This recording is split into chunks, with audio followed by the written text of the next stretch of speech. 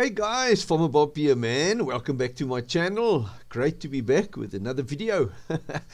Today, just a short one, a quick one. I have a question from a friend that was wanting to know how to make slopes. Now, there's a few ways to make slopes, and if you look at my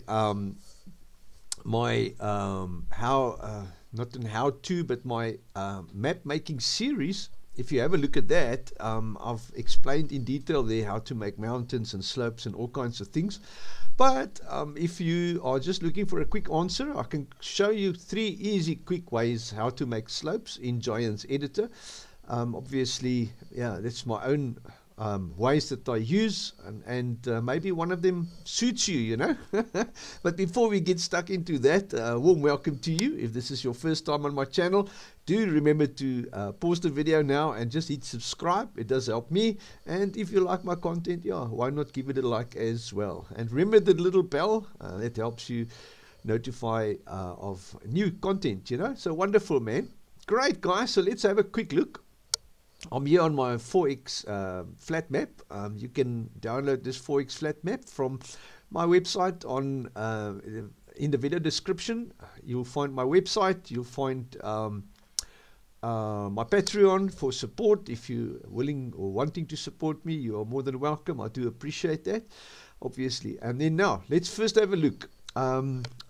Come to mind, the first thing that we want to have a look at is obviously the slope tool. There's a nice slope tool in Giants Editor that you can use to make a slope with, and I'll quickly show you. The first thing you want to have, you have 2 points on a slope. You have the bottom of the hill and you have the top of the hill, and you want to slope from the bottom to the top or from the top to the bottom, doesn't really matter. Alright, so what we want to do is, on my flat map, just create a quick mountain for us. So I'm going to just have a look at this here. Where's my thingamabob? Doesn't want to give me my little split thing so I can bring it up. Make sure your 3 opacity and or the buttons or whatever you want to call this 3 options is at max, at 1. They must be at 1. And then what you want to do is select a height here. I'm going to go Control R first to get my height of the map. So my ground level on this flat map is 50. Now that's in meters, so it's 50 meters above 0. Now how your map works, it's got negative 250 and positive 250, and 0 is the in between. All right, so I've lifted my terrain 50 meters above terrain, or above 0. So that's basically your terrain. If you look at your terrain here by terrain, you'll see 255 is the height scale. So that's the roof of your map. It's 255. So I've got 200 meters to make mountains and stuff. So that's basically how it works. All right, so enough jaw flapping. I'm going to make a mountain of 50 meters. So I want it to be 100. And then I'm just going to make my tool a bit bigger like that. And then I'm going to put my right mouse button on replace, and I'm going to just create a 50 meter high mountain here, just for us for the example. So that if you don't know how to create mountains, that's a good idea for you there to see. And for some reason, I don't know, with this Giants Editor 10, when you select your terrain tool, my word, it takes like 5 seconds to respond, you know, to come back to the normal mode. Alright, so now we have a mountain and we want to slope from the bottom up to this mountain. Alright, so first, this is the first option you have.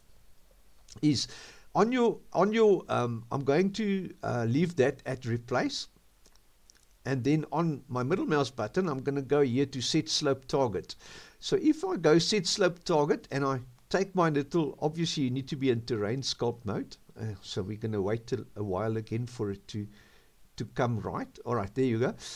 So I'm going to, with my middle mouse button now, set a slope target up there, and it'll make a pink little marker there. That is your target height of 100. All right, so that is your target height. And then I'm going to go back here to instead of replace on my right mouse button, I'm going to go to slope there. So what is going to happen now, if I use my right mouse button now to slope from the moment I click here, it's going to start sloping. Right click, and now it will create a slope all the way up to my target position, which is there. And if it's a high thing, you need to come and work it up and down a little bit, just to sort of let the computer and all the things work together, you know. So I just do it like that, and I think this time around it will be all right. Now, needless to say, if you now let me just zoom this out a little bit like that. Needless to say, if you now have a bigger circle, it will create a bigger slope for you, and you can go square as well on that, so it doesn't really matter, square or round, so it doesn't really matter on that. But if I now want to go slope from there, you'll see, like I say, it, because of the height, if you move slow like I'm doing now, just go slower, it might catch up, you know, with the height. But that is the one way to slope. All right, so I'm going to go Control Z on all of these attempts. Oh, not that much. I want my mountain back, so let's just redo the mountain. All right, so that's the one way to slope. And you will need to obviously move your target. If you click once, the target will disappear, and if you click middle mouse button again, the target will appear. So you can move your target around and then slope up. Move it a little bit, slope up. Move it a little bit, slope up, to get like a mountain slope. So it's a time-consuming process to slope like that. All right. Now the next way to do it. This is an easier, faster way of doing what I'm doing here. So I know my mountain is 100. So let's go to 90, just to give you an idea. And I normally step in fives, 95. I know this is also a bit of a process. And then right mouse button, I'm going to put to replace. So I use my replace tool in this mode to come next to that mountain like that. And now I'm going to go to 90. So I just hit 90 and enter. And I'm going to just sort of come. This one works like those little rings you get on the maps, you know. I'm trying to think of the contours. So 85. And I just pull them slowly like that, 75. Now, in my opinion, this you can do a wide mountain if you're far out, you know. You can do a wide mountain quick and easy this way, you know.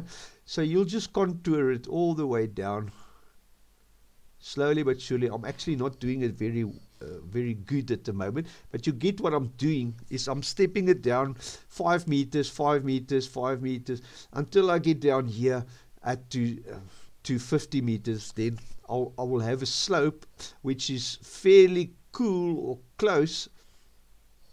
Let me go on the size 100, and then I use my middle mouse button just to smooth it out, you know. Sorry, my middle mouse button is now at that. So once you smooth this mountain out, you will have a nice constant slope going up, you know. So easy and simple way to slope something that way. Fast, if you want to have a slope fast, you know, side of a mountain. I actually have a bit of a flu, guys, so sorry for the sniffing here and there. Okay, Control Z, just to get back at my movements. There you go. And now the last way, which you can try, is to use the spline, this terrain spline mode. So what we're going to do here is create a spline for us. There you go. And then you select the spline, hit the right mouse button, not the right mouse, the right arrow key, Control B. I must probably just go out of this mode, because otherwise it will not work so nice. Am I still in this mode? My word. It's terrible how slow this is, guys. There you go. Okay, select spline, right arrow on the keyboard. It will take you to the first I think to start, Control B to place it down. So we're going to start where you want the start of the slope. Right arrow once again, delete twice. It will give you the end point. Control B. So I'm going to go to the where I want end. Now I'm holding my left mouse button. I'm not letting it go. And then I'm going to hit the insert key on the top of the hill. I'm going to come down to the bottom of the hill. I'm going to move across like that, up and down. So every time I'm at the top or the bottom, I hit the insert key. All right, so that basically what I'm doing now is creating multiple up and down points on this spline of mine. And you can do multiple of these much closer to one another. I'm just using this as an example, just to show you. And then lastly, I'm going to put this one down. Mind you, let me just do one more here.